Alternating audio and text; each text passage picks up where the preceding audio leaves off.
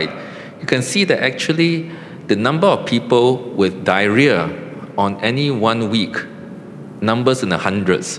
So anywhere from 400 to 600 is the number of people with diarrhea. And this is the number of people with diarrhea who go to the polyclinic. It does not include all those going to the private GPs. Right, and polyclinic is roughly 1 in 5. So you should multiply that roughly by 5. That's right. So you're talking about maybe 400 or 500 every day people having diarrhea. Correct. Is food poisoning the only reason for diarrhea? Food poisoning is not the only reason for diarrhea, but obviously if you take too much laxatives, you're going to get diarrhea as well. But it is a major cause, right? But it will be a major cause. So after what you just told us about staying at home and doing it ourselves, your GPs are going to lose a lot of business because now we know what to do. I'm going to turn to Louis and ask him, we've been hearing a lot in the papers lately about how there's shortage in labor, especially in the food industry and things like that. Does that lead to shortcuts? Are we going to see in future, because of the shortage of labor, greater risk to people? I think we are not shortage of labor. We are control.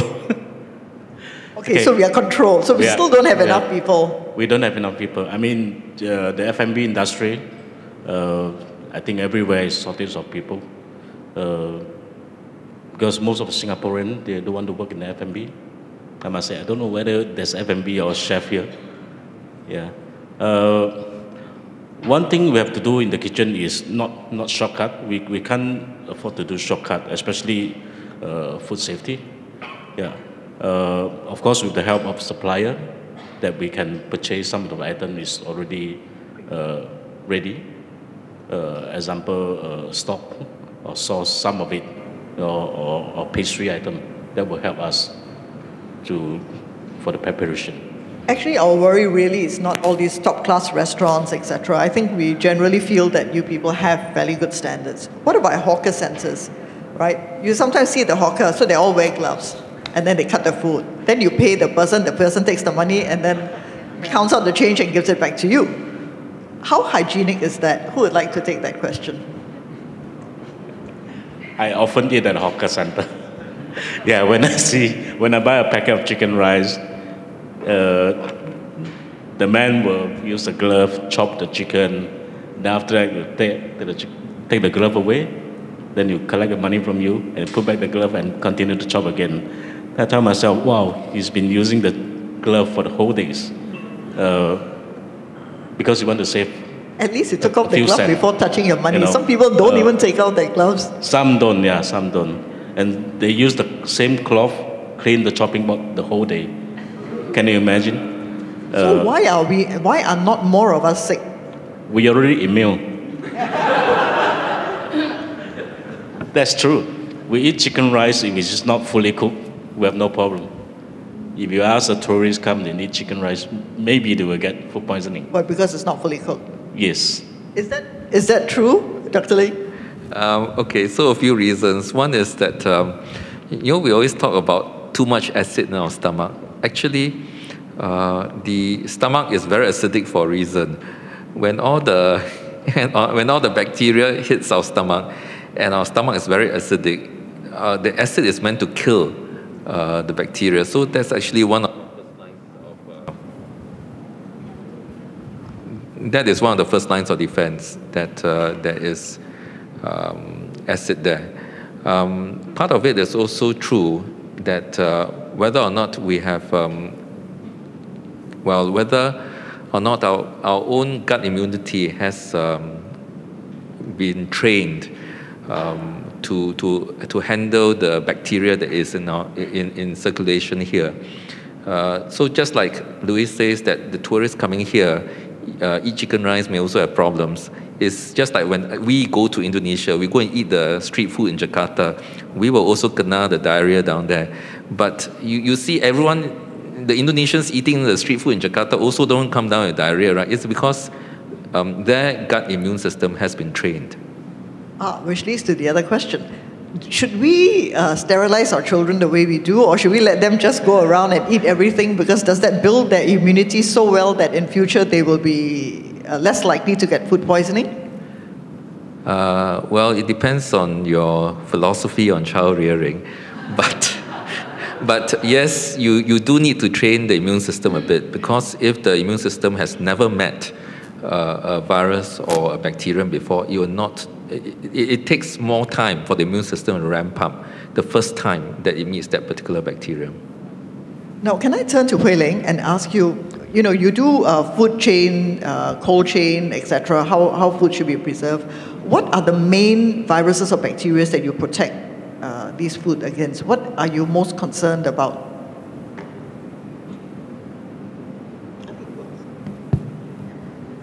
Actually, for the cold chain management standard, they look across all the bacteria and virus.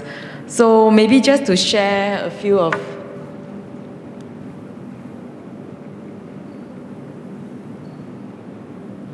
So right from the product is because every product will have perishability, and right from the origin to the distribution, all kinds of products that are supposed to be kept in a deep freeze condition, frozen condition, up to the normal chill temperature, has to be kept at the correct temperature. And that is because we are actually, when we talk about cold chain management, we're actually looking across all, mitigate the risk factors from all the viruses and bacteria that might be potentially contaminating the food. So if that helps to answer the questions, and the next slide actually just shows that what types of produce are actually located at a specific temperature range. Can you go back to that one again? Right. So even oranges, you are saying I should keep it at the correct. Coffee also, I should keep it in the fridge. Yes, keep it at the correct temperature, about 5 to 10. That is to ensure the optimum shelf life. Can you people see any of this? Yeah. If I can compare oranges, like optimum shelf life is about 21 to 90 days. If you are able to keep it about at the temperature range of about 7 degrees Celsius, it will ensure that it will be stored at that. It will be kept fresh from 21 to 90 days. Yeah. I was just about to ask you about the range. So it says fresh meat, beef, lamb, pork, and poultry. If you keep it at -2 degrees, the shelf life is 14 to 65 days. That's 2 weeks to 2 months. Why that big difference? Because of the size, the volume, the portion, and the cut. So what keeps best? Sorry? What keeps best? Say if at home, right? So I cheapskate, right? So I go to a wholesaler, then I buy plenty, then I go and put it in my freezer. How long can I keep it, and how should I keep it? Okay, this is, I must cautious that this is about industrial size. So if you take it down to consumer consumption level and quantity, I would imagine a medium size that you can get from the supermarket, or say one chicken or a slice of steak, right? Sometimes supermarkets got a special offer. You buy 2, you get it cheaper. So I don't want to eat 2 chicken the same day, right? So I can keep some in the freezer. Then maybe I thought, very cheap. Maybe I buy 4 chicken. Then I buy 4 chicken and put in the freezer. How long can I safely keep it? My experience is, based on what I know, is about 2 weeks. I guess I leave it to the chef. What is your... because you deal more with... Maybe you can comment anything that... If it's in the freezer... How long is it safe to keep my meats in the freezer and then take it out to cook? Okay, before I answer this question, okay, you buy 2 chicken, right? You can't finish, so you keep 1 in the freezer. So the next time you want to eat, you defrost it, right? Then I forget that chicken, I go and buy because it's on sale again, you see? Then you decided that I want to eat half a chicken only, but I defrost the whole chicken. So defrost the whole chicken and the half chicken back into the freezer again. Is that correct? Which is not supposed to be done, right? From what he says. Yeah, if your defrost is not supposed to be refreeze again. Yeah. What happens if I defrost, I cut it in half, and then I refreeze? I mean, it's not very long, right? I defreeze, I cut it in half, I put it back. Very fast, right? What's wrong with that? No, in food preparation, we're not supposed to be defrost and defreeze. And because of that, you get bacterial growth. Because the temperature went up, so that's the time the bacteria grow. Yeah, and you refreeze It doesn't again. take a long time for the bacteria in the air to just attack the food outside. How long does it take? Say if I defreeze it in my microwave, right? So very fast, a few minutes, it's That's defrosted. worse. I go and, Almost that's worse. instantaneous, because imagine all the air that you are currently breathing and the space you're occupying is infected. There's bacteria, there's definitely bacteria in the air that we are breathing. So right at the point whereby the food is exposed to the ambient condition, the risk is already there. So it's like what Louis say, almost instantaneous. So back to the question, how long you can keep your meat or poultry in the freezer? I have no idea actually. No, a few months is okay, but I think the shorter time is better. Yeah, depend when you freeze it. You know, I think 1 or 2 months is fine, and the temperature must be below minus 18. Well, most freezers are, well, cold, right? Minus 18. Minus 18. Are they all standard minus 18? Because some of them you can make it even colder. And I set it at minus 20. Okay, so the colder coldest, the better. Yeah. Right. Like and you tuna can fish, heat your... tuna fish, they keep it at minus 40. I think Dr. Ling was talking about the recent recall of tuna. Yes. What about the fish and the poultry that we get from the wet market? It's chilled. What's the difference between frozen and chilled? Just go back to the slide. Frozen is about minus 18. Chill is between 0 to 4 usually. Yeah, that's the difference. And if you are getting something that is like from the fresh food market or the wet market, we usually put it at the chiller. The bottom, nowadays the fridge can be up, top and bottom is the same. As long as you, as in there's no, if you look at the traditional fridge, the bottom compartment is usually the chiller compartment, whereas the upper compartment is the freezer compartment. But nowadays there's inverter technology, so basically you need to know which compartment is the freezer compartment and put your frozen. Let's say you went to a NTUC or Giant and you bought a whole turkey that is frozen, then probably that you have to put it in the freezer compartment. Yeah. Then the thing is this wet market, whatever they haven't sold, they will keep. And then they will sell it the following day, or maybe if it's a weekend, and Monday they close, then it comes out on Tuesday. Actually, that's a good question, because I also noticed some supermarkets, they take their fish and some of even the chicken thighs, they say freshly thawed. So from what Louis tells us, it's already been frozen, then it's thawed. You bring it home. Can I then put it back into the freezer, or what happens? Yeah. No. In the case of wet market, is usually they are off on Monday. So whatever is left over on Sunday, I don't know how they keep it, and I believe they resell it on on Tuesday. How safe are those? But I think if they store in the chiller at the temperature below 5 degrees, that's fine, right? I think the best is don't go to the wet market on Tuesday. Anybody else has a question you want to ask? Yes?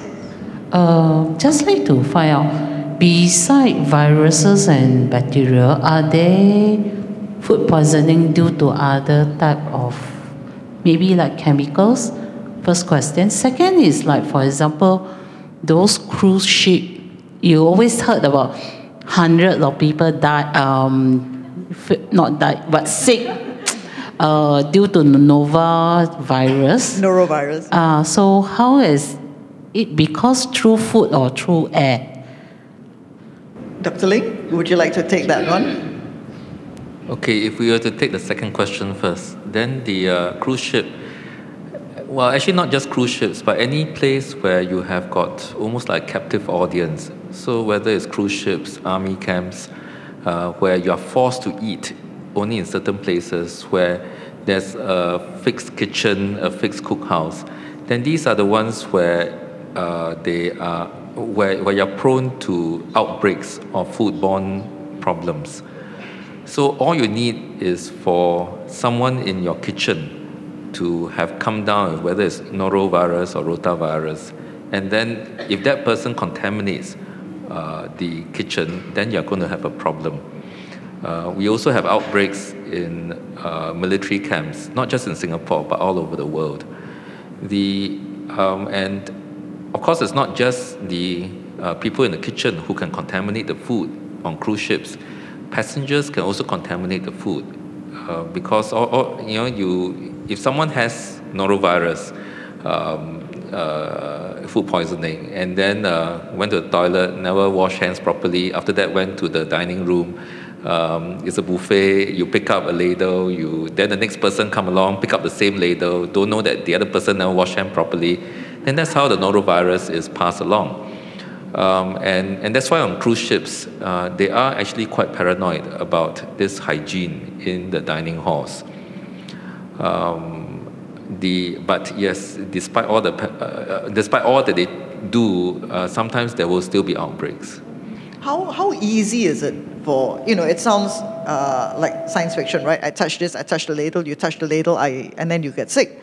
But how many viruses and bacteria do you pass on at that rate, And does that mean that after the next person touches it, the handle is now clean? No, I don't think so, but honestly, I cannot answer that question. But does it take a very little, or does it take a lot of bacteria to cause food poisoning? It actually, then again, it depends on the individual bacterium, it depends on the individual virus, and then again, it depends on the individual person. So someone who has got, let's say for some reason you have, there's not that much acid in your stomach, and therefore you're not able to sterilize the food coming in that well, then you need a lower amount of bacterium or bugs to come in before it will overwhelm your defenses and therefore cause food poisoning in you. Yes, the gentleman here. Who's got the microphone? Please. Hi, good evening. It's very interesting conversation going on the lines of food poisoning and the clinical aspects. But there is more to the food safety than just food poisoning. My first priority is that since we don't produce much food in Singapore and practically everything is imported, are we importing trouble along with the food? Not just in terms of, we keep hearing that no chicken from Selangor Valley is to be imported in Singapore, or there are other instances as well. And second point is that it's not just food poisoning that we might be interested. We might be interested, for example, anything coming from China, we always say that, okay, does it contain benzene? Does it contain, it contains everything except what we are looking for. So how secure are we in Singapore with respect to our sources of food? Thank you. Right. Hui Ling, would you like to attempt that? Or shall we just tell them that the NEA and the AVA do regular testing? I'm not from a government, I'm not from NEA or AVA. I may not be the right person to address this, but like what Selma has mentioned, if we look at what we can read from the main media, there's always check and inspection and balance at the custom checkpoints, and even before they bring in because of the government strategy to diversify sources, right, so that we can have a sustainable chain of food imports to Singapore for our own needs and supplies. There's NEA and AVA do run regular samples to make sure that these food producers are up to a certain standard and hygiene before they can bring them in. So I guess as consumer, we just have to have the trust and faith that things that are brought in most of the time are safe for consumption. But when it comes to our own preparation and handling, what we can do is just to make sure that we follow the due diligence and instructions given on the food packages. Yes, you're right about chicken. We don't bring in chicken and pork from Malaysia, no chicken or duck from Hong Kong because of bird flu. But could I then ask you, sometimes your canned food, right, there's an expiry date, and then sometimes the can bloats a little bit.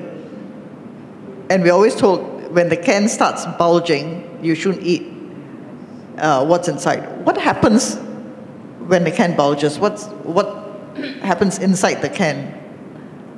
Is it... Party inside. What is the bacteria party. The bacteria are having a party inside. Yes. But it's a can. How do the bacteria get inside? How does the can bloat and how do these things happen? That's such a gentleman. I thought he was going to answer it, then he passes it to her.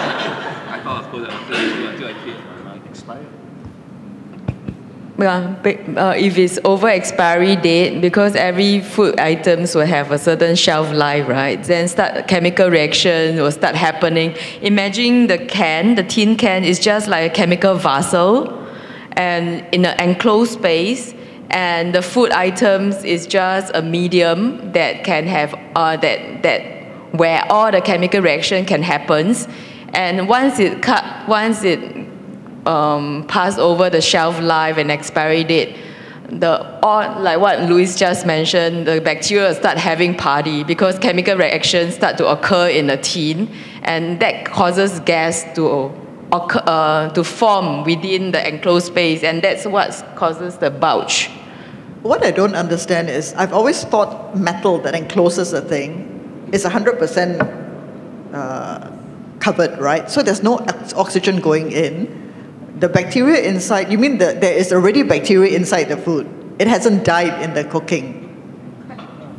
Okay. Yes. If you imagine a can, if you have seen cans, industrial cans, industrial drums that contain chemicals, they are also sealed, and there are no oxygen in it as well. But when chemical reaction occur, it basically will vaporize and form gaseous vapors that push up the cans. So although there's no air within the sealed vessel, because of the chemical reaction, it will still form gas to make the tin to bulge.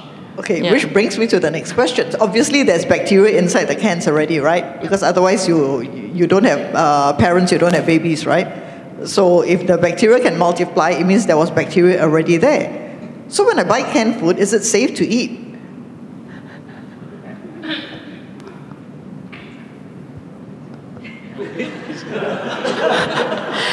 I think it is safe as long as within the shelf life.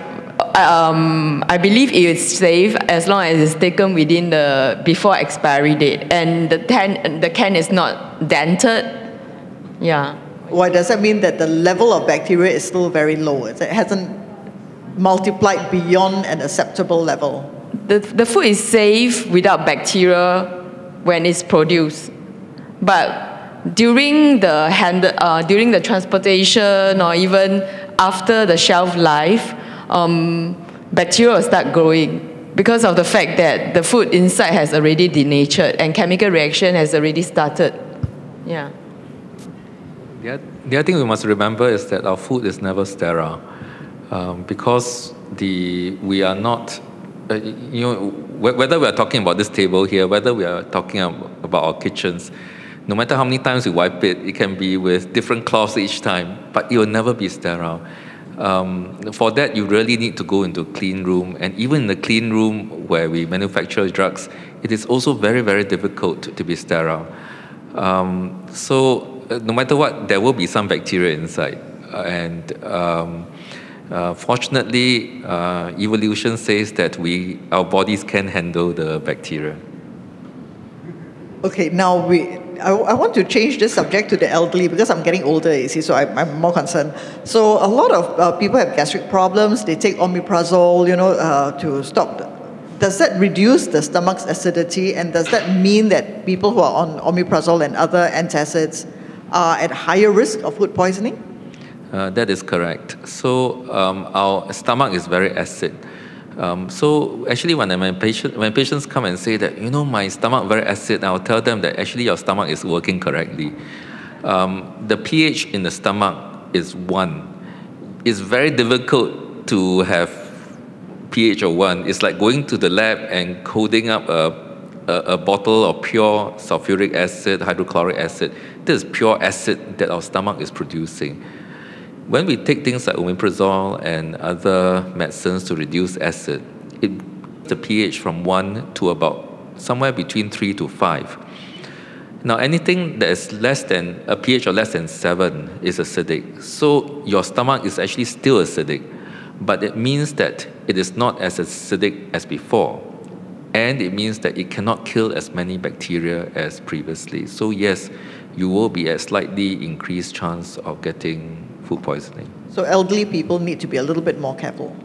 So even elderly people who are not taking omeprazole, what happens is, just like any other part of the body, it can become a bit more atrophic, and therefore on its own, elderly people may already produce less acid. Right. Anyone else with a question? Yes, the lady there. She's coming with the microphone. The one in brown. Hi, good evening. Okay, so we heard about rodent disease, leptospirosis. Okay, so how safe are we when we have our own domestic pet? So because domestic pets, as in you have a rat for a pet? No, no, okay. Normal pets. Yeah, I mean, most of us have pets at home. So do they have the same problems? Is what you're asking? That's right. Right. Do domestic pets have the same problem that rats cause in foods? No rats in hotels. Okay, no rats in food chain. Oops, I don't think this is a question anybody here knows how to answer. Okay, I'm sure domestic pets have the same. Well, actually, any animal potentially can get some form of gastroenteritis. But the only question is which bacterium or which virus will affect them. I don't think she means affects the pet. Does the pet, if you have rats in supermarket and hawkers